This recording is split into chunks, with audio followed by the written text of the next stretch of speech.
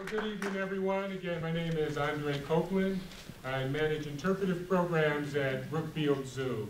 I come from a long history of working at Lincoln Park Zoo, then transferring over to Brookfield Zoo, have a background in animal care, coordinating outreach programs, and currently managing interpretation at Brookfield Zoo. Basically overseeing the messaging that we utilize to help connect people with our animals, with our conservation efforts, as well as our ethics behind animal care and welfare. But I'm really happy to be here today because one of the things that I've been connected with since my childhood has been bugs.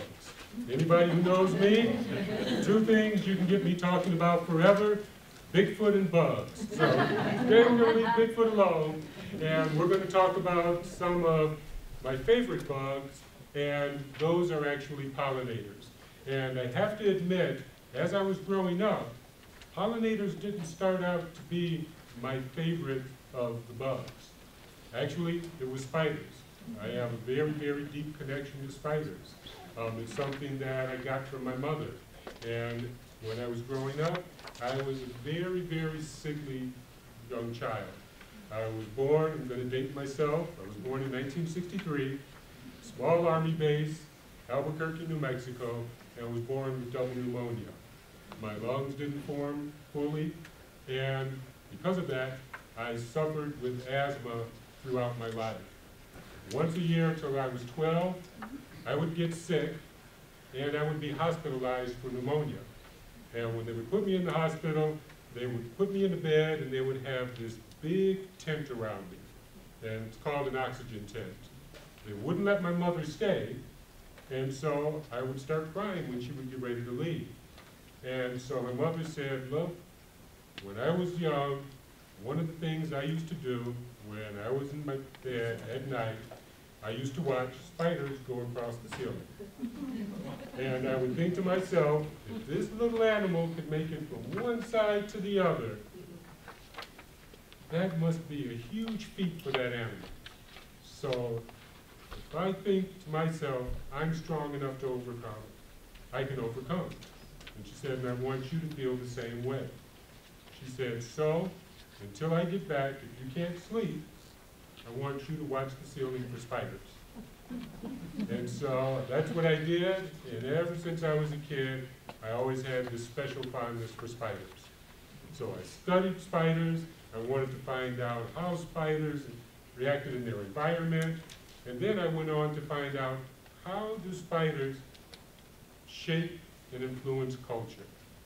And that's when I began to start to open my eyes to the other bugs of the world, especially pollinators. And one of the things that I discovered is that throughout history, people and pollinators have always had a very, very tight connection. And if we work together, even though pollinators are facing a huge plight, people and pollinators can continue to have that tight connection if we work together.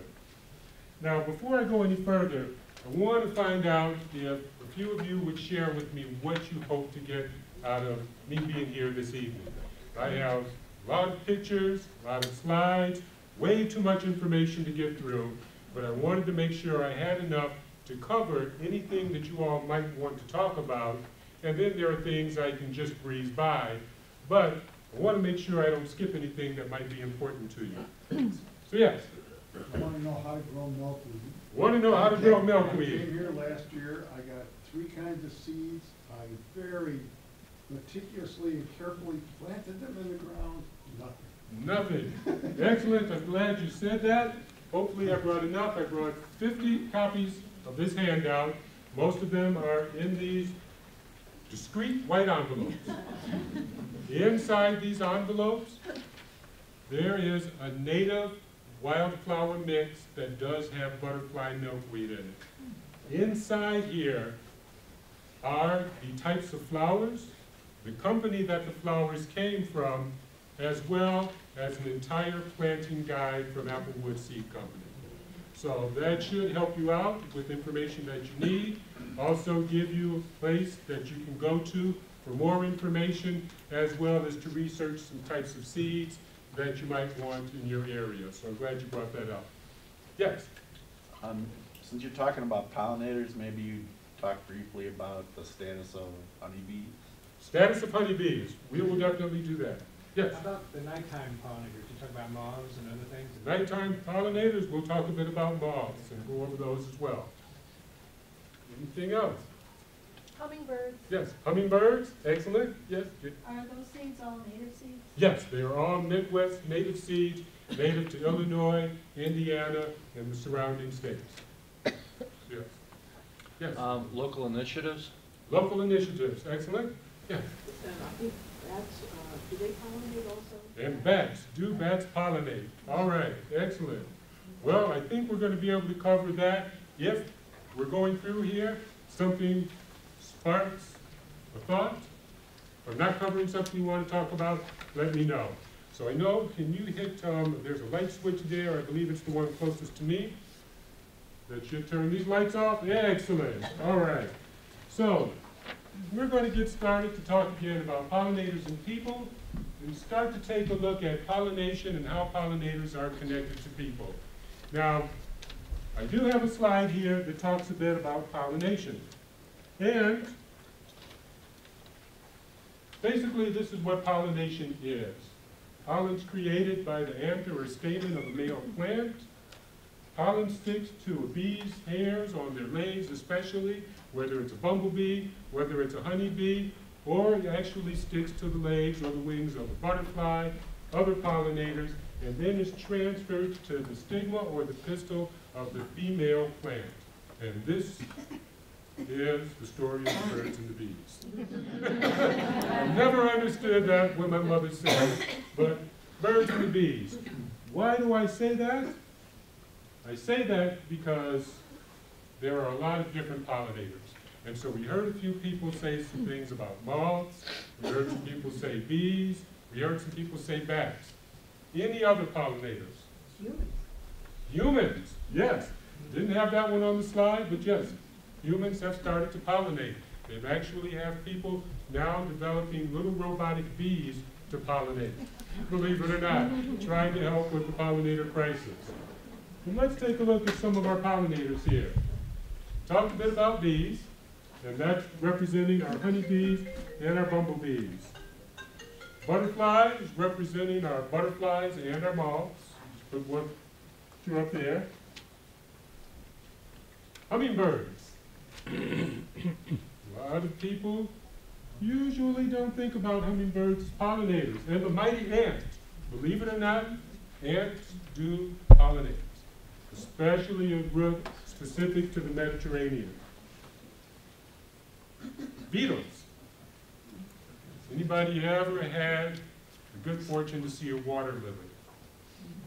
The water beetles are very important for pollinating water lilies. And our bats. And we are going to talk a bit about them. Now, one of the unique things about these animals is that each pollinator has something known as pollinator syndrome, meaning that they are specially designed to pollinate specific plants in very specific ways. And a lot of times, looking at their body can help you figure out what they pollinate. So, for example, pumpkins are gourd crops, low to the ground, do have beautiful flowers, but a lot of times laying on the ground in a vine. Now, even though animals can pollinate, believe it or not, flies do some incidental pollinating as well. Of these four, if you had to guess, which one of these four do you think is probably the major pollinator of gourds? Bumblebee. Excellent, very good. Bumblebees have the unique behavior of when they get on a plant, they start to shake around, they do a little shimmy, and they really spread that pollen around.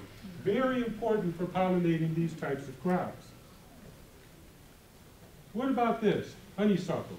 Look at those long tubes. Hummingbird. Oh, you all are too sharp for me. Yes, the hummingbird. What gave it away? Long pointy beak, that's right. Sticking right there inside. So honeysuckle, very, very connected to the hummingbird. All right, how about goldenrod?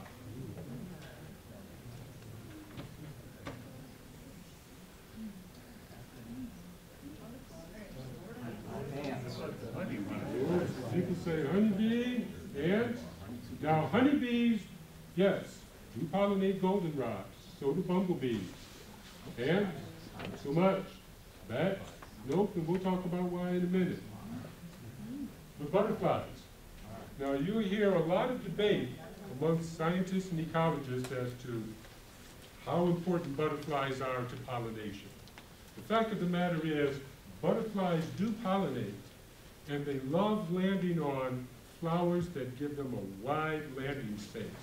And the cool thing about butterflies is they have a larger range than your bees. The bees have a relatively small home range, whereas your butterflies tend to spread out. So they help spread the pollen out. So butterflies are important pollinators. But what about mangoes? Ooh, now look at that beautiful moth. As again, we said nighttime pollinators like moths. Cool thing about moths is moths can actually see ultraviolet light. So plants actually kind of glow to them. So it's really cool for moths, unless they're in scorpion country. Because scorpions have bodies that kind of glow the same way, and some researchers feel that's what helps attract prey to the scorpion. So sometimes they fly right to the scorpion, not so lucky. All right. Which of these? And this is a carpenter bee. We'll talk a bit about how to recognize them a little bit later. And one more.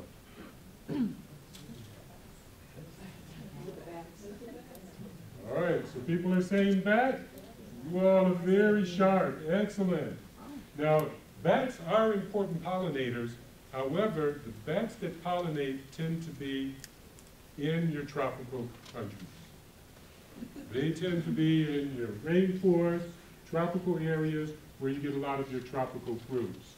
However, bats do pollinate some things here in the United States. Some of our most important pollinators are the bumblebee. You can always tell the bumblebee, large, very fuzzy, and it's really cool if you ever come upon a bumblebee nest because they'll fly up and then they'll hover and they'll stare at you. I was actually talking to one of my neighbors next door. She's like, Andre, oh my gosh, there are bees out here. I'm going to get stung. And I'm like, what's going on? And she was like, they're killer bees. And I'm like, killer bees? What? I was like, I saw that movie back in the 70s, so I run out there to take a look. And yeah, the bumblebee right there. I was delighted to see it. And as we talked, it looked at me and looked at her. Butterflies would come, it would chase the butterflies away. And then it would look at me and look at her. And after our conversation, she realized, yeah, what was I afraid of? Bumblebee isn't this aggressive animal that I thought it was. And I was able to help her understand, look for large body, animal that looks like it shouldn't be able to fly, and very, very fuzzy. Now, of course, it has a friend that's often mistaken for the bumblebee. And this is the carpenter bee. It's the one that you see coming out of the holes on the wooden deck. You have wooden siding, and you're like, oh my gosh, and people are like, I saw a bumblebee. But if you take a look at the abdomen, it's kind of bald and waxy. And that's how you can tell the carpenter bees apart from the honeybees. But still very important pollinators, such as our beautiful honeybee. See, not quite brightly yellow colored as the bumblebee, not as big and chubby, kind of thin and streamlined, more of a burnt orange color. And take a look at our bats. If you ever visit the southwestern part of the United States, and you go to Arizona, the Saguaro National Forest, fruit bats will come across the border from Mexico, and they pollinate saguaro cactus. And if you ever have had prickly pear fruit, delicious, especially if you have prickly pear-laced food.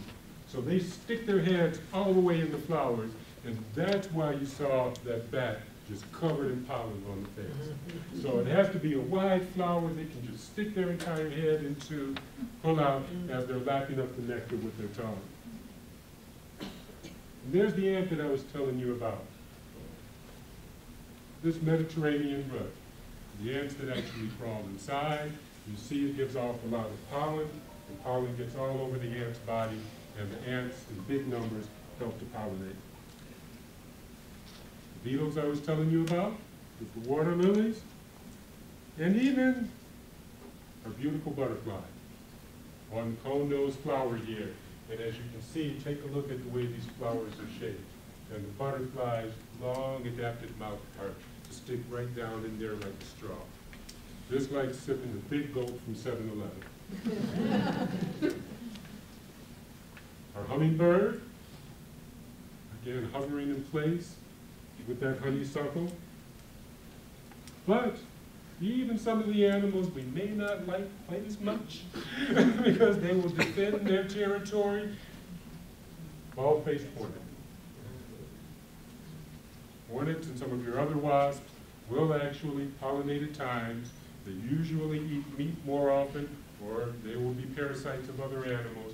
But at times, they will seek nectar, pollinate, but take a look at that body. Pretty bald. Now, when these animals work together in harmony, you can have beautiful, beautiful culinary delights. Anybody here like strawberries? How about mango?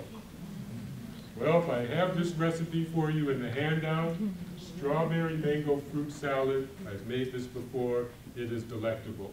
And you can have your choice of using agave nectar or honey, either one to sweeten it. But if you choose honey, you can actually get honey from local beekeepers that taste different. Whether the bees have been feeding on star thistle, orange blossom, blueberry blossom, all has a very different taste. But if you take a look, without fruit bats, probably wouldn't have any mangoes. Oranges, limes, depend a lot on honeybees as well as bumblebees. Well, honeybees mostly. The strawberries depend upon bumblebees and honeybees because they grow low to the ground. And then, of course, getting honey, you need your bees. And these are things that help connect pollinators to people. But again, why are they important? When you think about beauty, beauty comes in a lot of different forms. And most often, people will take a look at the colors of nature when they are creating art. And sometimes, nature itself can be art. For example, people by the thousands visit the Azalea Festival in Tokyo every year to see these beautiful flowers. They do the same thing in the UK, Johnston Gardens, to visit the rhododendron. Now, the reason I showed you this is because I wanted to talk a bit about one of the first connections that pollinators had to people. Has anybody ever heard about pollinators being used as a form of national defense? No? All right, excellent. 1st century BC. The Romans were going to invade a civilization called Heptacomedes. You don't have to read all of this. So Pompey sent 1,000 soldiers to descend upon this small civilization. Now, what the people in this civilization realized is that the Romans were used to pillaging, taking whatever they could. So they got together with the beekeepers and left out a cache of honey as the Romans were walking through this narrow ravine. The Roman soldiers saw this, said, hey, great, we're going to grab the cache of honey, we're going to eat it, we're going to take everything these people left, but they soon fell ill. They fell ill, stomach issues, some of them with delirium, and this small civilization was able to come out and beat 1,000 Roman soldiers, where they were outnumbered at least 2 to 1. The reason being is that beekeepers know the alkaloids in rhododendrons, as well as azaleas, are toxic to people. And honey made from bee, when they have been feeding on that, can be used to make people sick. And so they were actually used as a form of national defense for this society for many years. Now, this isn't the only way pollinators have been used. Has anybody ever heard of Princess Olga of Kiev? Well, in about 1912, Princess Olga's husband, Prince Igor, got a little greedy. He was going around collecting what we now know as taxes, and decided to go to a civilization called the Drevlings and tax them twice. They weren't having it, so unfortunately, they dispatched Prince Igor pretty quickly. And then they got the bright idea, hey, since we killed him, why don't we have his wife, who is now a widow, marry our prince? Now, why they thought this would work, I don't know. They sent 20 of their ambassadors over there to try to convince her to marry their prince, and the angry widow buried them alive. But then she decides to send word to them, you know what? I've changed my mind. I'm going to go ahead and marry her. But I'm going to need some help from you. I need you to send some of your best men with me to accompany me on a journey so I can convince all of my people that this marriage is a good idea. They said, excellent, great. So they sent some of their important dignitaries, landowners, and when they got there, Princess Olga said, you know, this was a long journey. Why don't you go into the bathhouse, get cleaned up? They all said, great. Went into the bathhouse, she set it on fire and burned them all alive.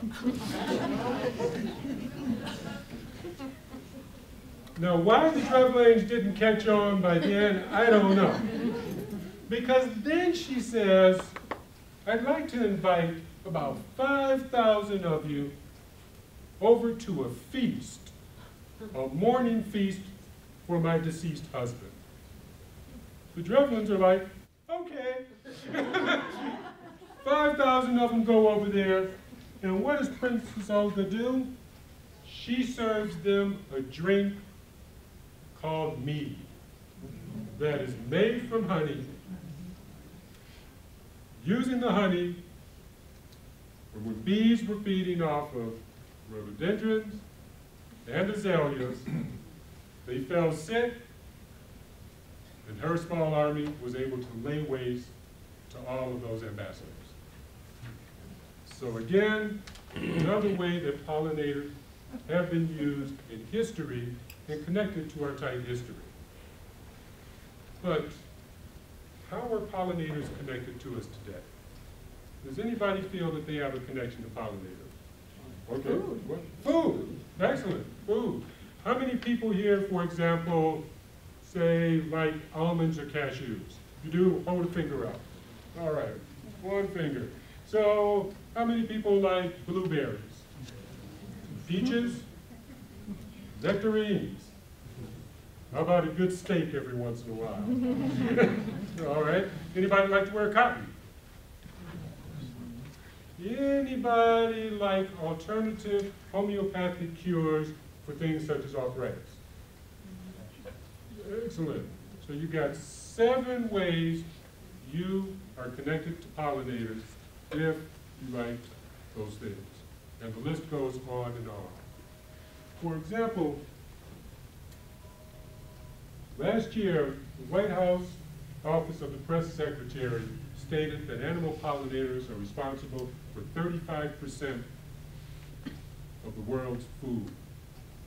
Honeybees are just one of these species, and they're responsible for 87 of the 115 food crops they evaluated.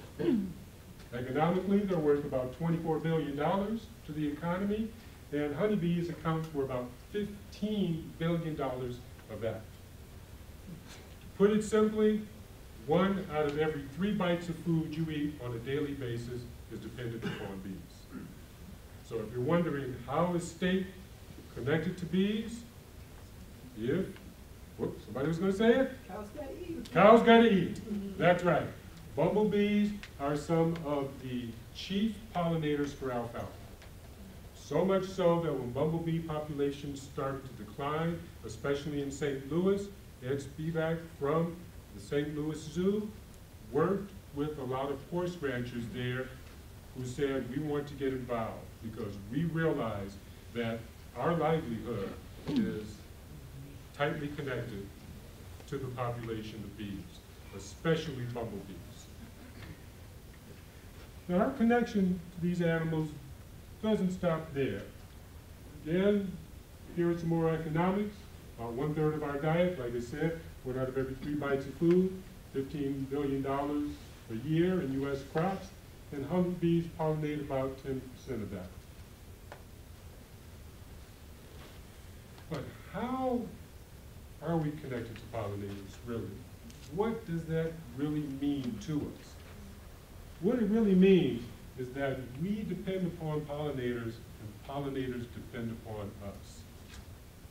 That's how deep connection is.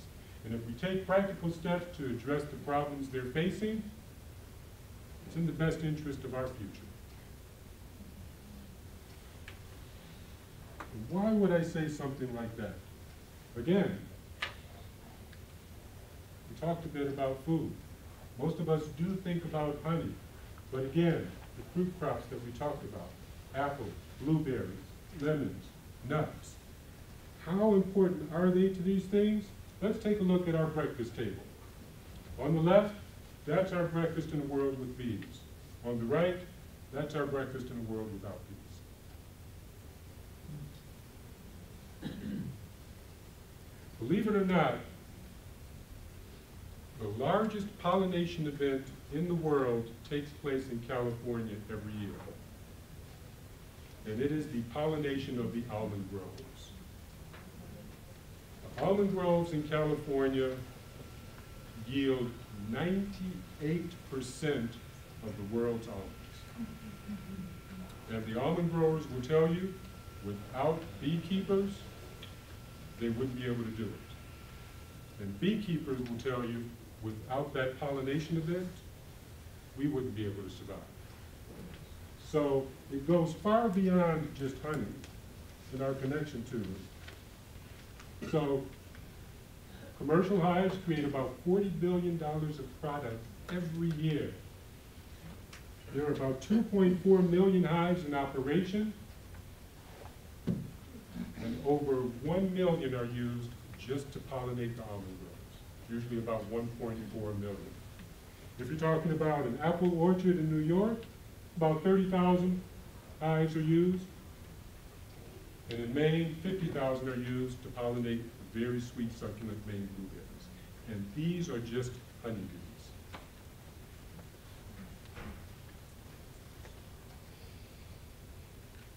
So another way to look at it is 100% of your almond yield is dependent upon pollinators. 90% for your apples, 90% for your peaches, 48% for your oranges, and then on down the line. And as you can see, 16% of our cotton crops are dependent upon pollinators. So let's take a look at the hardest working pollinator, the honeybee. Why do we call that the hardest working pollinator? Because they've got a huge job. They are commercial livestock. So if you want to know how they get to places like the almond groves, this is what a beekeeping company does. They load up their hives on a semi-truck, and then the bees start to travel across the United States. Come with their handy-dandy forklift there, because this is where they're going. These are the almond groves in California. And those honeybees are responsible for pollinating all of that. They usually arrive in the early morning, pre-dawn, and they start to unload. This is when the honeybees are less active. And that's one of the differences between honeybees and bumblebees.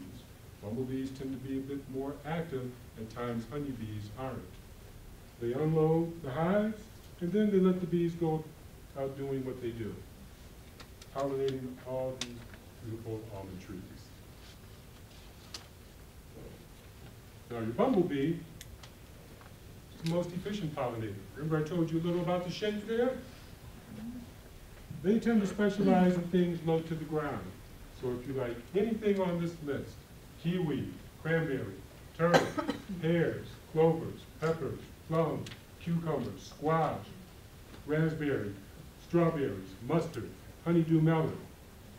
Bumblebees are commercial pollinators as well.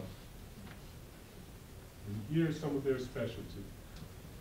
Bumblebees don't tend to travel in very, very big numbers like the honeybees, but this is what it looks like if you visit a place that's growing tomatoes, growing blueberries, honeybee colony on a pallet right there so that they can do their good work.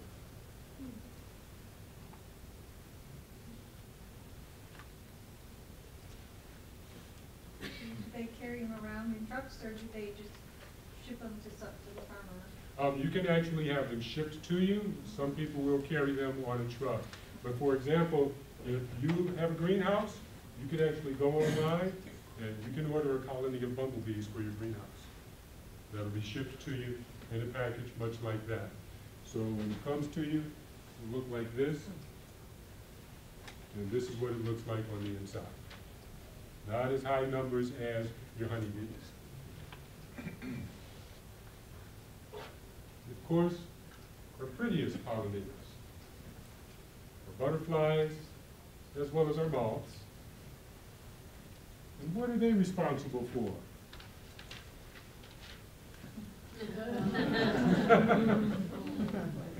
Important pollinators of ornamental flowers. So when love is in the air, weddings, Valentine's Day, sweetest day, asters, zinnias, starting to become very popular in native wildflower bouquets, weddings.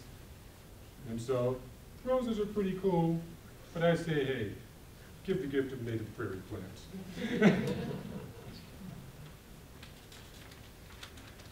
Now, pollinators are representations of our lives, and they represent it through society, through history, in our music, our art, and our pop culture.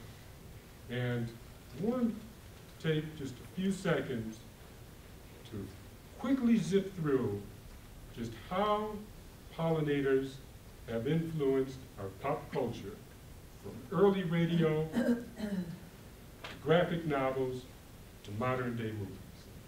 You might recognize this little tune. It's actually Flight of the Bumblebee.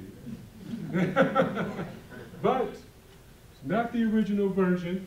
That was done by Nikola, let me see if I make sure I get his name right, Rimsky-Korsakov. That's right. He wrote that in 1899. This is the trumpet solo by Al Hertz. And if any of you recognize this,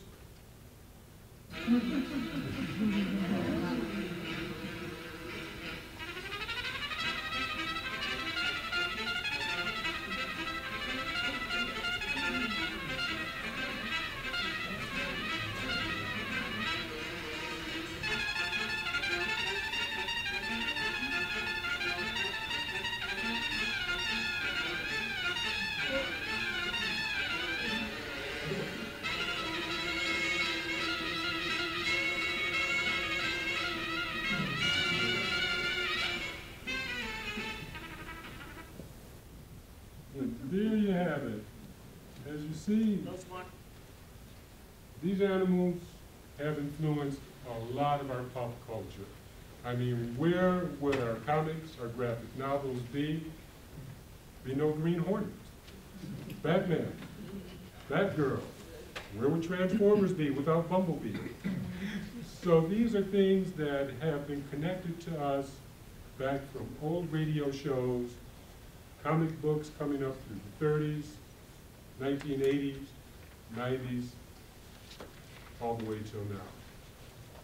But these animals signify a lot to culture. For example, an artist in 2013 by the name of Hector Duarte, who grew up in Curio, Michoacan.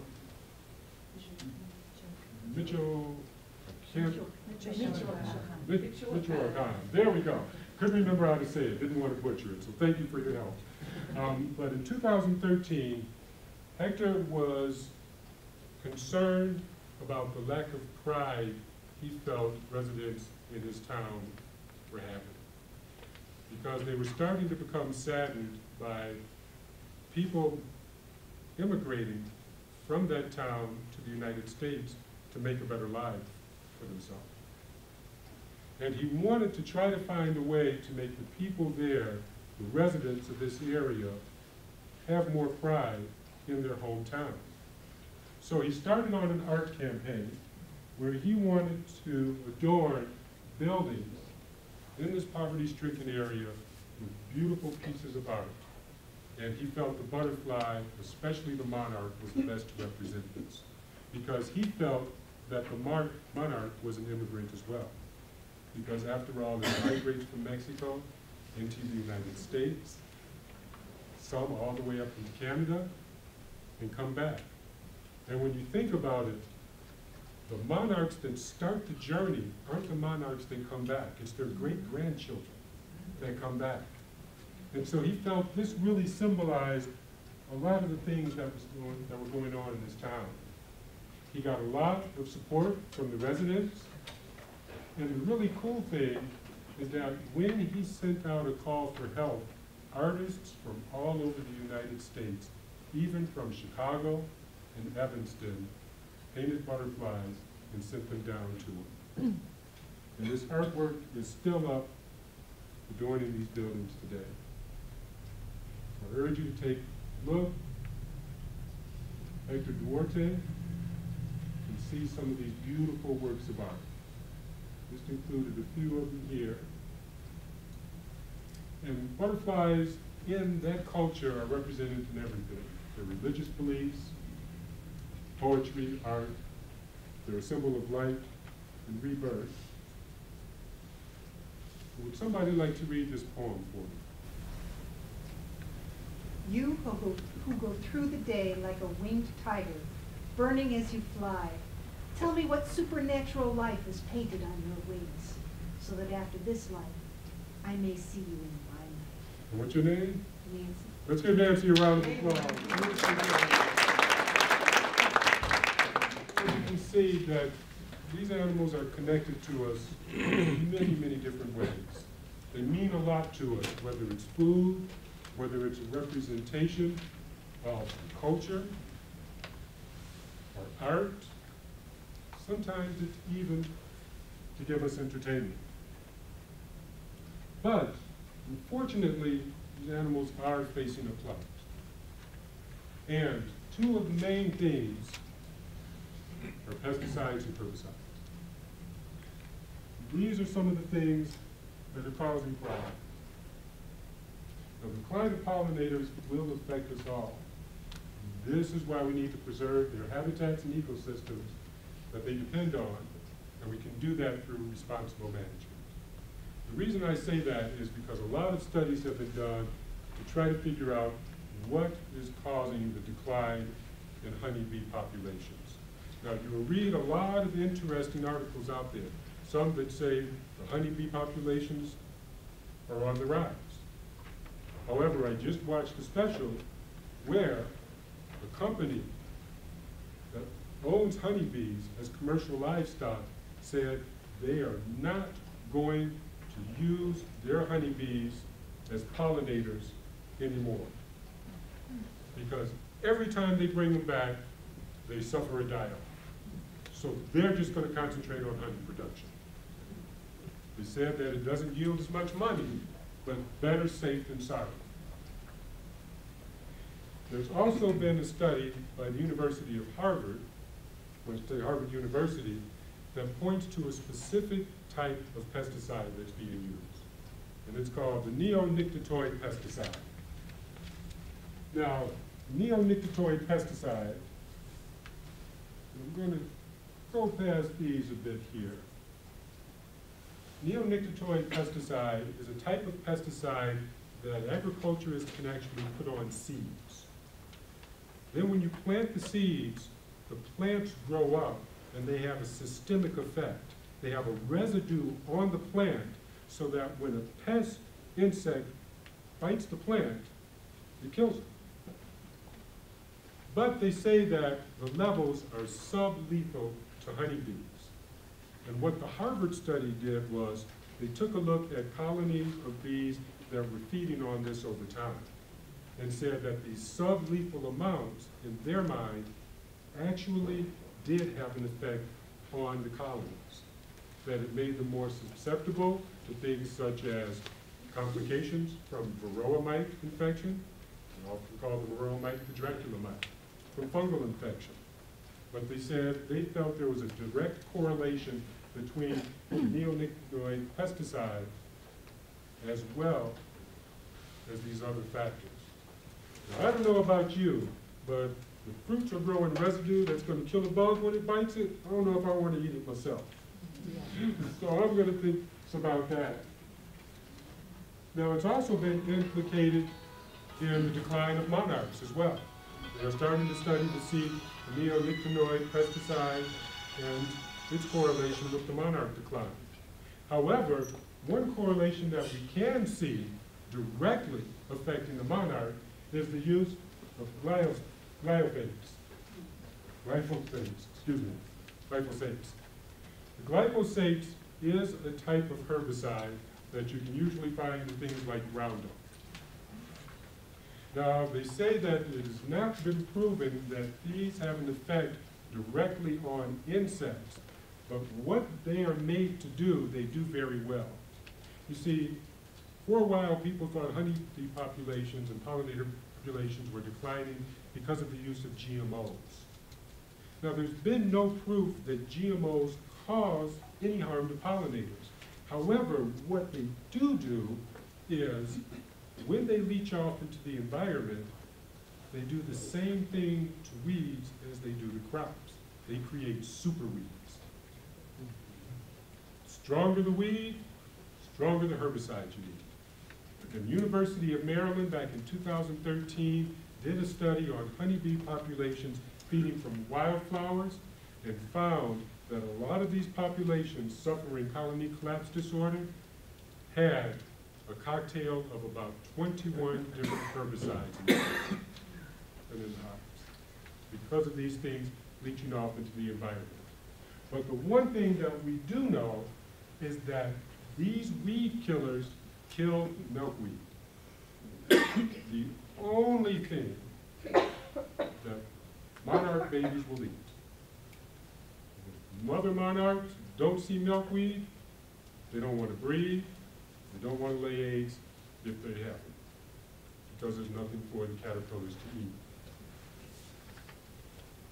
And again, can't stress enough that without these pollinators, especially bees, walking into the grocery store like we do now, they have a very different effect. Very, very different. Does it Yeah. matter what kind of milkweed? I mean, you have like a whole list of different milkweeds. As long as it's native milkweed, Yeah. it's fine. But you want to pay attention to the type of soil that you're using, because some milkweeds tend to like very loose, porous soil, such as butterfly milkweed tends to like soil with a lot more drainage. Common milkweed, from what I'm told, with all of my friends that are horticulturists, should be able to grow anywhere. Swamp milkweed can tolerate it when it's very wet. And then you take a look at some of your other milkweed, like your prairie milkweed and your green antelope horn, that do tend to have more specialized requirements.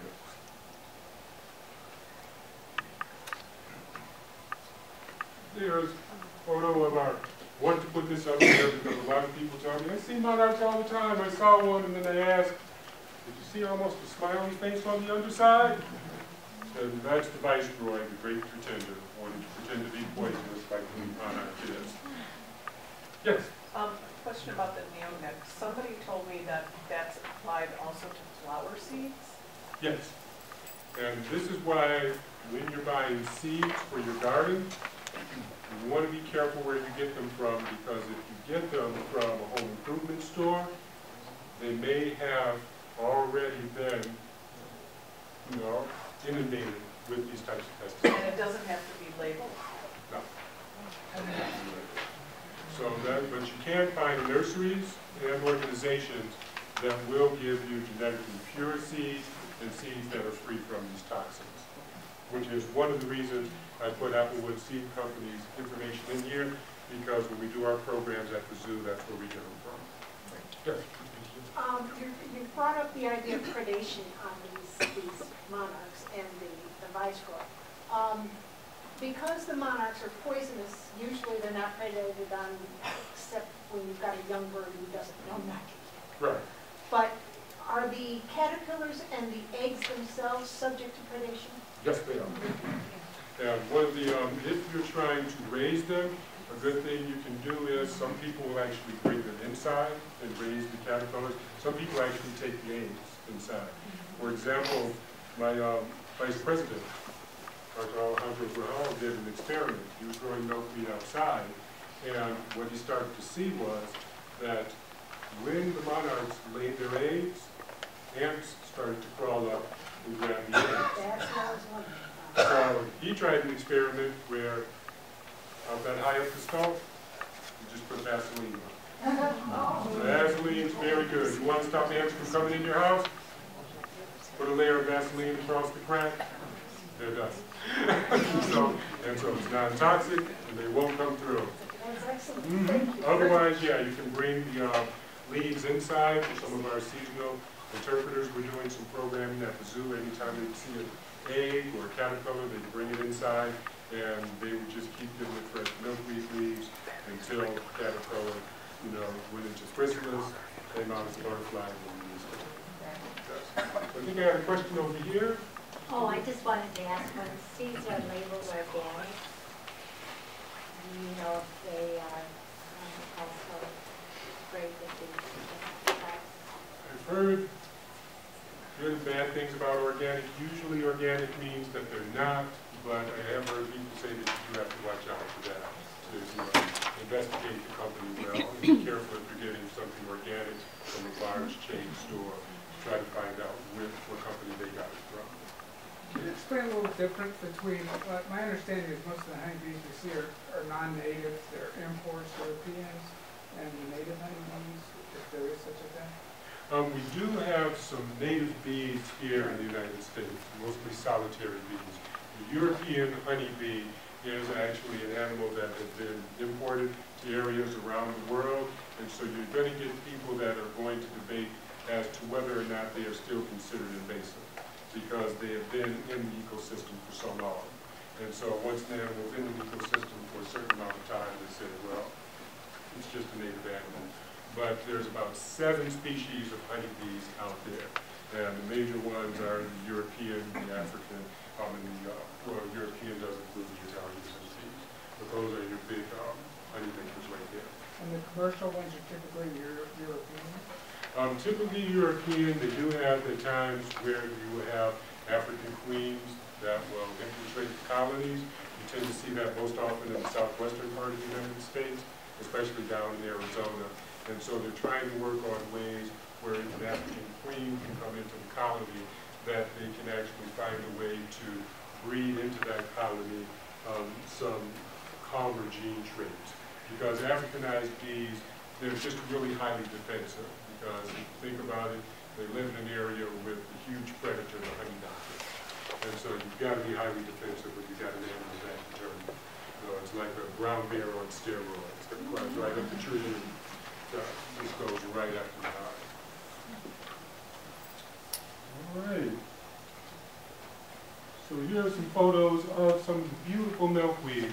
Again, a lot of people vilify this, say because it has the term weed in it, that it's not an attractive plant, and it's a nuisance. But if you take a look at it, swamp milkweed, very close to a lavender color, doesn't grow that high, about knee high. Common milkweed,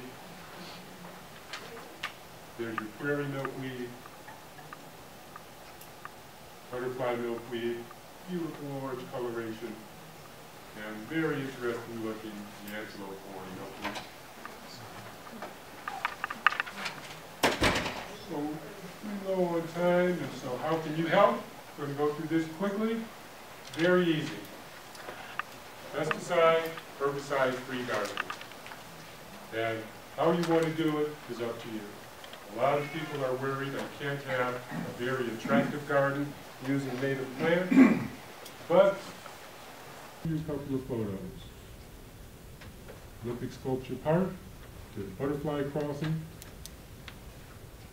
My friend in Westmont, Shauna, actually painted her fence to support butterflies, as well as planting a lot of things that support bumblebees.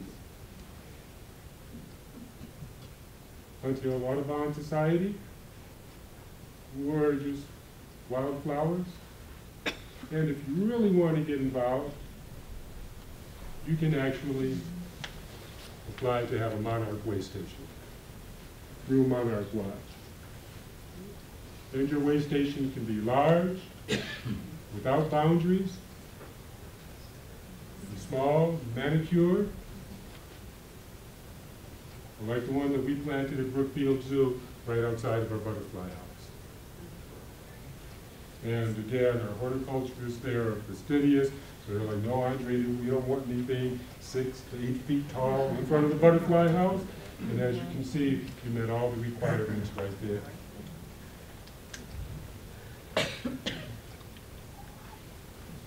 And in the age of social media, spreading the word is very important.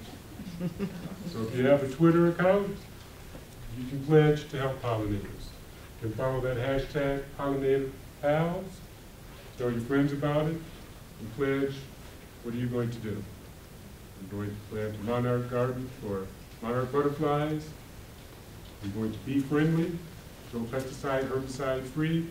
But the most important thing is spreading the word and doing something.